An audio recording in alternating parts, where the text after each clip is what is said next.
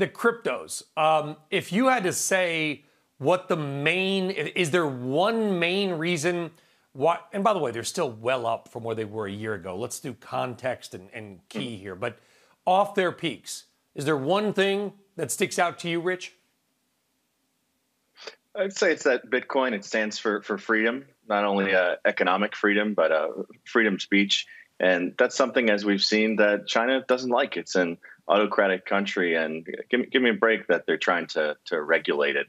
They're trying to ban it. I've seen China try to ban a lot of things, including the internet. And if you go to China, you can't use a litany of different technology companies that we use, every day here in America. And I think it's part of what makes it great here. And I think China's trying to done it before. You can read headlines that say the exact same thing from 2013. And so, I'm more of a long-term trader, less focused on the details. We are down a lot, but this is frontier technology. You got to be in it and expect it to be volatile. I do think that the big drop knocked a lot of the leverage out of the system. And I think the CDC lifting the mask ordinance on May 13th, probably having an equally big impact in the market as China, because people are out there playing sports, going out. They're not in front of their phones as much. So a lot of the day traders are out, but the bigger players like GSR, we're still in and believe in it for the long term. And if I wasn't looking at the prices today, I'd still think we're at all-time highs.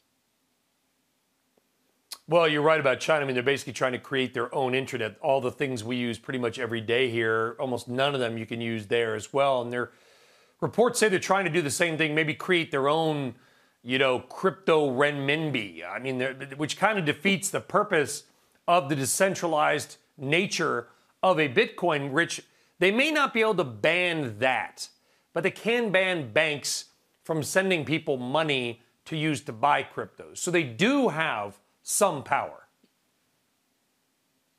Yeah, there's certainly some power. I think there was some talk in 2012. The U.S. government was considering banning Bitcoin, then realized they couldn't. They could push it offshore and limit the use of it, but then it's just going to be more popular in some other areas. So I think it's a strategic move that China is going to make major investments into blockchain technology. They just only want it to be used for the government and for the military. And for the individuals, it's going to be left more for countries like the U.S. to lead the way.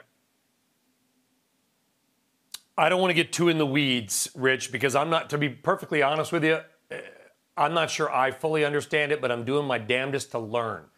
On Ethereum, going from proof of work to proof of stake, POW to POS, and when I first thought POS standed for something else.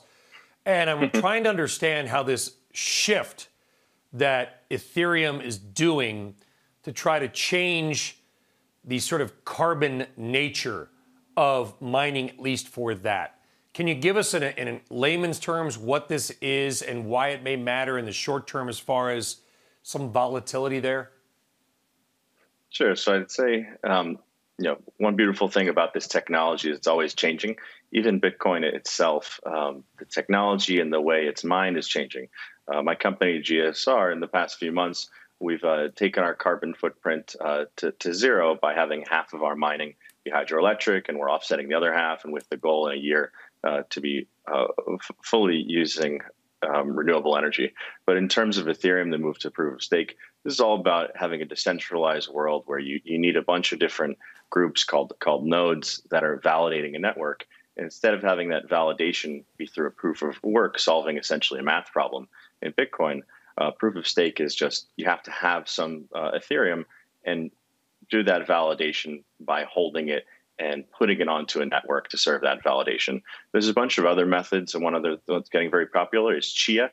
That's more of proof in time and space, and it uses space on a hard drive. But by far the most popular over the past year is Ethereum. You can see it's still up, over 100% on the year. Started the year, it's roughly $700. Now it's about $1,900. So it's I think one of the things that's made it more popular is that it's more energy efficient lately. Also has smart contracts, unlike Bitcoin. You can create a pattern that you want to happen on Ethereum, and there'll be code that automatically makes it happen. Shepard Smith here. Thanks for watching CNBC on YouTube.